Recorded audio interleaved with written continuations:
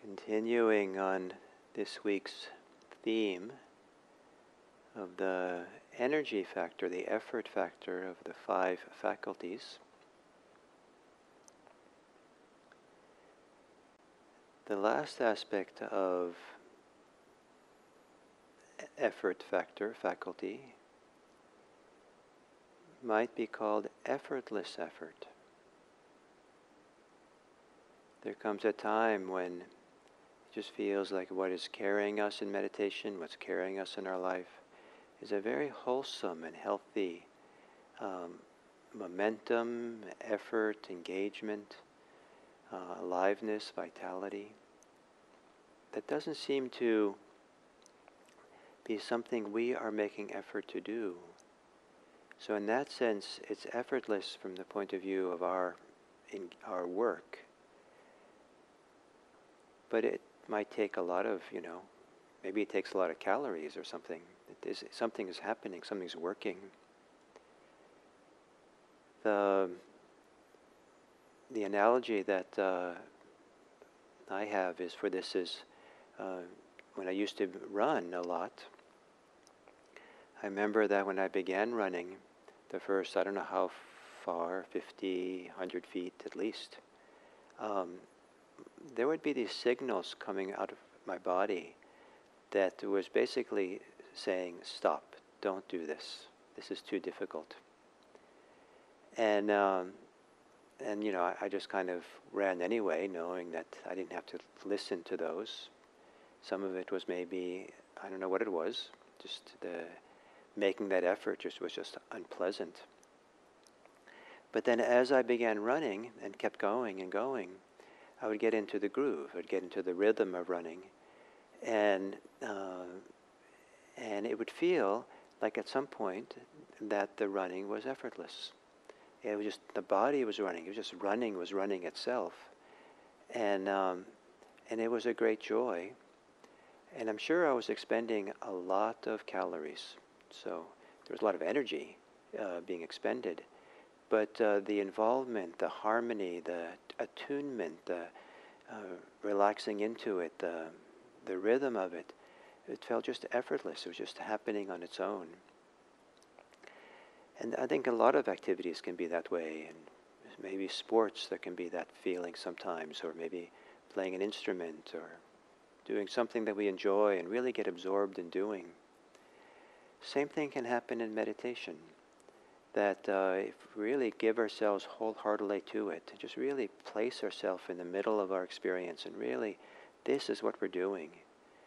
Not an easy task. Meditation's harder than things which grab our interest and are fascinating in and of themselves. But that's part of the benefit of meditation, is that we're not being, we're discovering how to really be present, really be here in a full, complete way, without needing the extra help of fascinating things, interesting things, things which bring us a lot of joy, or bring us a lot of some kind of satisfaction or something, or things which are dangerous, and so we're really engaged and very nicely present because there's just the right amount of danger. But we're just doing this with just being very simple and ordinary, and working through all the different kind of activities of the mind, the heart, that get in the way of just that full embodiment of just being here in a simple way. Not chasing after what interests us or our desires, or running away from what we don't want. Just here. It's a difficult task, but to have that full embodiment and presence in meditation, so that when it really happens, that becomes effortless effort. It just feels like we're just here. And that's a wonderful stage of meditation. It's very satisfying in and of itself, and it creates a wonderful platform for a deeper and deeper layers of letting go. If there's something besides us operating, if it's effortless, then it starts becoming clear that the ego, the self-identity, the contraction around self, the sense of me being the agent, is not needed as much, and we start loosening up. This tight grip that self has on us. This effortless effort space can just kind of help us to relax and soften that. And this topic of effort that we've done this week, there's many perspectives on it, but one of the interesting perspectives is it's just an ongoing process of letting go. And with letting go comes benefits. Something arises so you could talk about what arises and what comes into place as we practice. But it's nice because the end of the path in Buddhism is a very deep form of letting go, release. It's kind of interesting to go back over these 5 days to see how each of these steps represents a kind of letting go. The initiating effort is the effort that we have to let go of something that we're doing in order to start fresh, start new, start now. So even if it's just starting to meditate, to go sit down to meditate, we have to let go of some of the activities of the day that we're doing. Stop looking at emails, stop, doing something or other, and then sit down. So we're letting go of something in daily life to sit down and be here. Once we're here, the initiating effort is to let go of the stream of thinking that we're caught up in and involved in that interferes or makes it impossible to really be present in a full way. So we're letting go. The initiating effort involves letting go of some degree of preoccupation. As we settle down further, then this right endeavor aspect of effort, where we can differentiate between what is healthy, wholesome, helpful to be involved in, and what is not. And then we let go of what is unhealthy, unwholesome. And that letting go, even if it's not actively pushing it away or letting go of it, if it's just letting it be in a field of friendly awareness, what we're letting go of is our clinging to it, there's our involvement with it. And that's maybe enough. So the thoughts we are having might still be there, but we really kind of hold them in a very broad mind where we're not actually involved anymore. And so there's a kind of letting go there, and then some of the wholesome things that arise sometimes just arise on their own, and which gets to the third effort, which is persistent effort, persistent, relaxed effort. That also is a kind of letting go of the things that come along that want to pull us out of the flow of the practice. It's possible to notice a thought arise and just be so attentive you see the beginning of interest in it, and the mind says, no thank you, and you stay in the flow of awareness. Another thing comes, no thank you, stay in the flow of the awareness. When I've really been in that flow of awareness, there was times when I felt that there was a rubber band attached to my thoughts, and my thoughts would kind of wander off. Because I was wandering off of my thoughts, the rubber band would get stretched, and at some point it would just pull me right back into the present moment. And so it was kind of keep coming back, involves some letting go. And then this Dharma energy that can arise, that something else is beginning to carry us and to move through us. And then letting go of what interferes with that. Letting go of maybe the idea that I have to do it. It's always up to me and me, myself, and mine. But making space for something to move. We let go of what crowds the space. We let go of the idea of I'm in charge here. And allow the Dharma energy to begin to move through us. And then this effortless effort is a place where there can be a lot of letting go of the same thing, of self. Effortless effort is almost like a variation or a continuation of this Dharma energy that can arise. But it's also can come to a place of a lot of equanimity, a lot of non-reactivity, a lot of non-resistance, non-preference, non-attachment that goes on. And we get a feeling for this kind of equanimity and non-attachment that now we kind of are very sensitive to the smallest movements, or the subtlest movements of attachment. And to really allow this effortless effort to kind of flower, there's even more letting go. And then at some point, the benefit of really getting in the stream of effortless effort, of equanimity, is that there are the forms of release, of letting go, which correspond to awakening in Buddhism, is not something that we can do.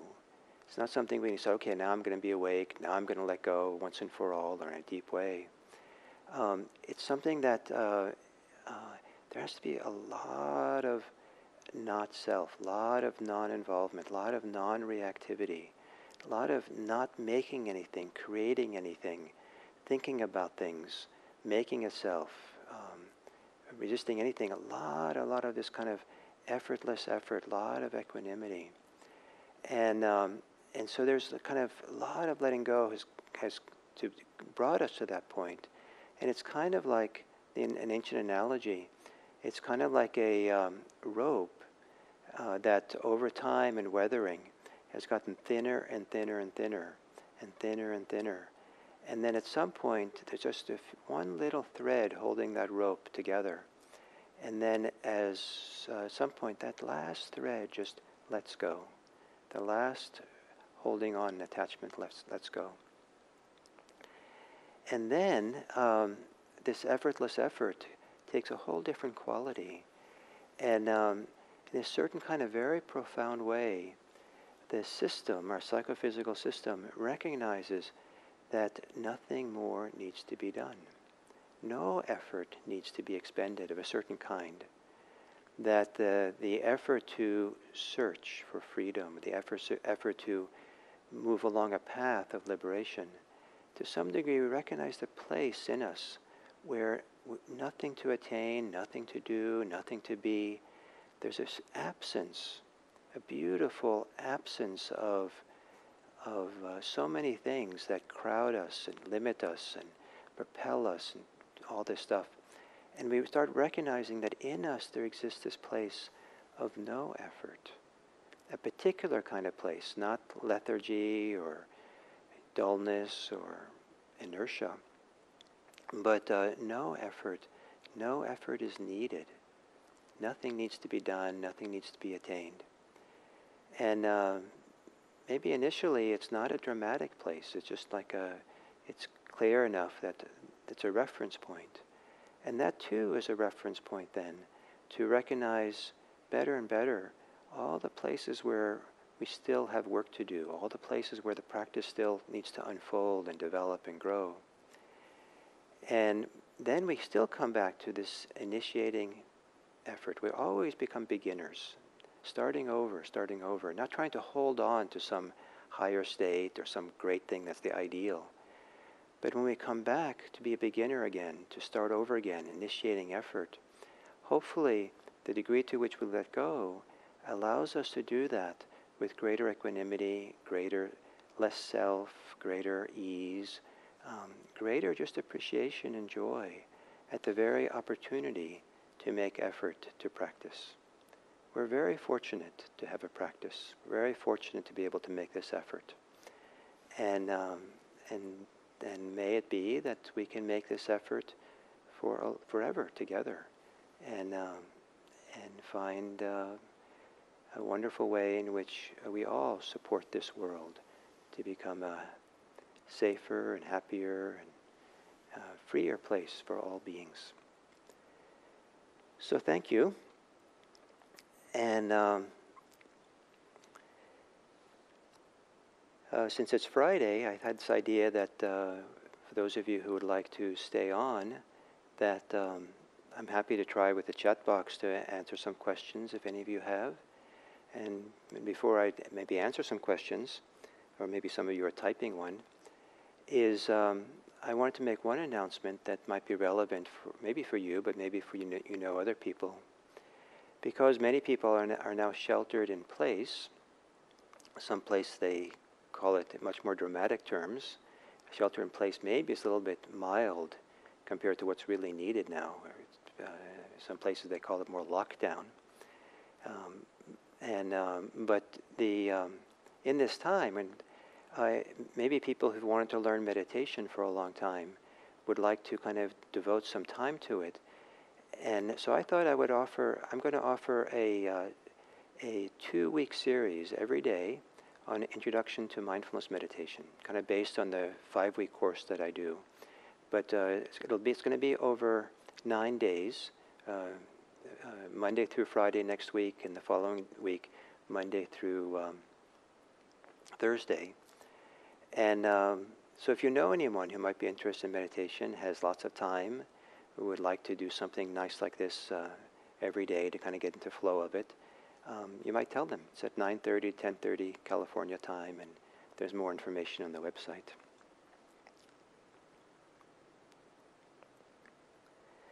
So Chris asks, how much media do you consume about the virus?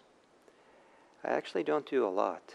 I maybe read 2 or 3 articles a day, but I'm certainly not keeping up with how much would be useful to know, or I don't know if useful is the right word, that I could know. I feel like I pick up plenty of what's happening, and I feel like I know enough to really be concerned and to be have a lot of empathy and care for what's going on in the world. I talk to people who are affected by all the changes that are going on with the virus and what's happening, and it's pretty dramatic what's happening all over the world. And so I guess the question is, how much media do I consume? I'm trying to find a balance between how much would be useful for me to know, both as a person but also as a teacher who's responsive to a community of people who are maybe wanting some relevant teaching at this time. Finding a balance of that versus the other activities that I do, and a balance between the impact those things have on me and how to stay balanced and not be somehow consumed. So I try to do the news in wise ways. I try to do it in time and places where it feels like I can read the news and in a balanced, relaxed way itself. I try to do it in a way that I either take it in small dosages so I can reflect on it and live with it, or I try to do it in times where I have my powers of reflection are strong. And so I kind of go on to, so I can really kind of reflect on what I'm reading and question it and wonder about it and things like that. So that's my maybe inadequate answer to your question. And someone asks, will we meet at 7 a.m. Pacific time next week of this weekend? So we're not going to meet Saturday and Sunday, but my plan is indefinitely now to continue these 7 a.m. Sittings and talks. And we're doing this 5-week series now on the 5 faculties. And we've covered the first 2 faculties, and next week I'll talk about the 5 aspects of mindfulness.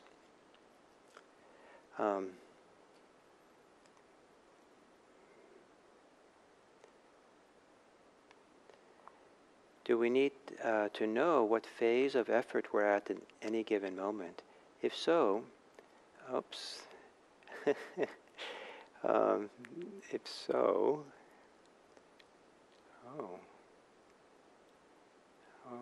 how do I get back up there? My computer is not quite cooperating here. Here.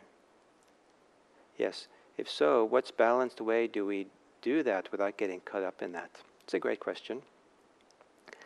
I think that if your practice is sincere and you're really just engaged in careful, devoted mindfulness and making space for the situation, and really being present, staying with your breath, developing your practice, and you feel encouraged to do that, then you don't have to know where you're at, how far you've gotten, measuring yourself and all that. It'll all unfold by itself. It'll all reveal itself to you. There are some advantages sometimes to identify where we are in practice, because then sometimes we can open to that phase a little bit more fully. We can allow for it. We can appreciate it. We can value it. So there is value to it. That's why I'm teaching this.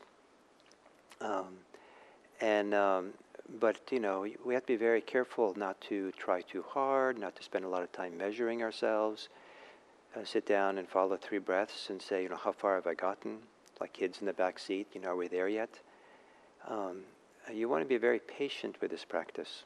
And perhaps if we had, 6 days to do the effort, one of the efforts would have been patient effort as well. I could have done.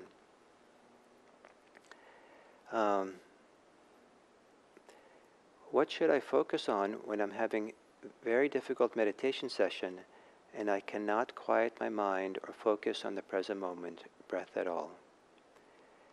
Yeah, that's a common experience for all of us. What do we do then? There's a few things and you could do, you might decide to do.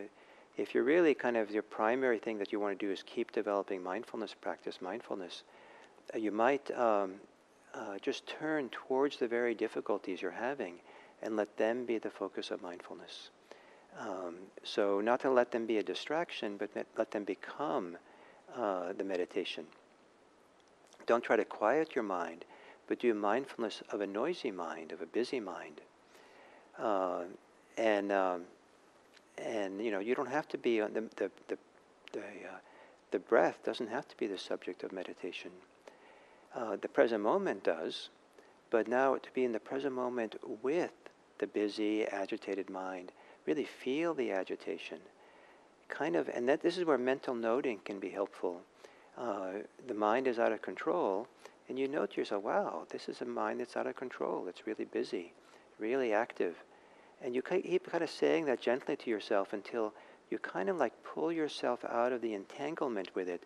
Kind of like you step back and you really see, oh, this is what's happening. This is what it's like. And a little bit like this, what I do sometimes when my mind is really busy thinking and I can't really seem to get settled down, I say to myself the word here, H-E-R-E, just here. And when I say the word, I kind of like open my awareness up to receive and recognize what is here. It's very permissive, it's very allowing, I don't have an agenda, what's supposed to be recognized. Here. And because I'm so caught up in things, that here opens up just for a second or something to what's here. But often then I'll notice, oh, here is a mind that's out of control. Here is a mind that's troubled. And I'll try in that moment and stay with that, and just feel and recognize it. But I'm kind of allowing myself to be the way I am, but I'm stepping back and recognizing it. Here. And I'll do it again. Here. And I do it repeatedly. Here. Very permissive, but just to really recognize what's there. And after maybe 5 minutes of doing that, generally, then I begin to loosen the grip of my mind on what I'm thinking and what I'm doing. That then I can then it begins to soften and relax. And then I might start focusing my breathing. Because then I have the kind of capacity to really stay there and develop that. One of the interesting things to do when the mind is out of control and we're having a lot of difficulty of something is to identify if there's an emotion which is fueling it all, and then to do mindfulness of emotions with it, to really feel where it is in the body and hold it and all that. Things that I'll talk about in this intro meditation class coming up next week. So hopefully that's, a nice answer. And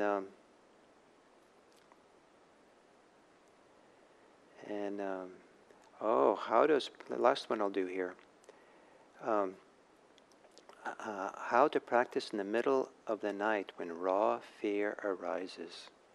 Yes, that's easy to have raw fear, especially with what's happening in the world these days.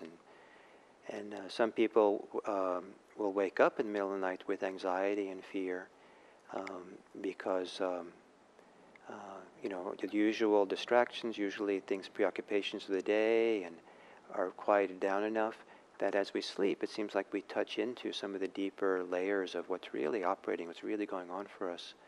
And fear is one of those things. And it's not uncommon for people to wake up in the middle of the night and feel with anxiety or fear or something. And I've had that sometimes when I have a concern for a particular relative who has challenges. I seem to wake up at 2 o'clock in the morning. If I wake up at 2 o'clock in the morning, I know there's a little layer of anxiety for me because of around this relative that I'm thinking about. So what to do about it when fear arises? Depends a little bit how strong it is. Raw fear is a strong term. One of the possibilities is to start mindfulness practice.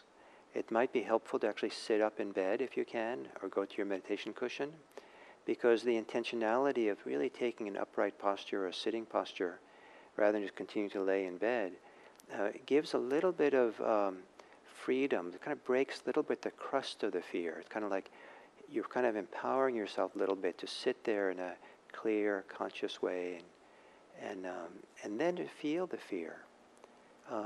Unless it kind of triggers more fear, to feel the fear, to allow yourself to be afraid. It's not a mistake to be afraid. It's uncomfortable, but if you're only free when things are comfortable, you're not really free. So what does it mean to be free while being afraid? Is that possible? Is it possible to kind of somehow step back from the fear enough that you aren't afraid? There is fear here. And that fear, if it's not you afraid, but if it's you that you're afraid, it's a little bit hard to kind of offer care to the fear. But if you really see it's fear is happening here, then you can bring care to it. You can bring kindness to it. You can offer a safety to it. You don't want to fix it. You don't want to get rid of it. You don't want to see it as wrong or as a problem. But just kind of make space and feel and allow what's going on. And allow yourself to begin experiencing the layers and dimensions of the fear, the beliefs that are operating, the memories it's triggering. Maybe it connects to early fears we've had in our life that have been reactivated. To feel it in the body, to feel what our relationship is to fear, and so forth, like that. And then if none of that seems to help, and the fear is really strong, then you want to try to do something that's grounding. And go get some warm milk, have some food, maybe even take a warm shower.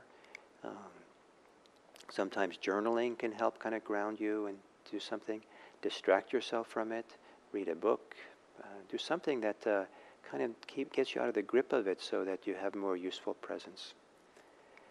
And finally, about fear like this, please try to hold yourself with a lot of compassion these days. Lots and lots of care and love and attention to yourself and respect. This is not an easy time that we're going through. But it is a very important time for us to really have a chance to work with and look at and resolve some of the deeper spiritual, psychological issues that are part of the path to liberation, but seldom get stirred up this easily. So rather than seeing, the feelings we might have with this phase that we're in of our global society, someone on a path to liberation can say, okay, this is where the practice is. Now it's time to really practice with this. I've been waiting for this for a long time. Now I'm ready to work with this fear. So I hope that's helpful. And I want to thank you all for coming here and being part of this. And I hope that this supports you. And I look forward to doing this with you again on Monday. Thank you.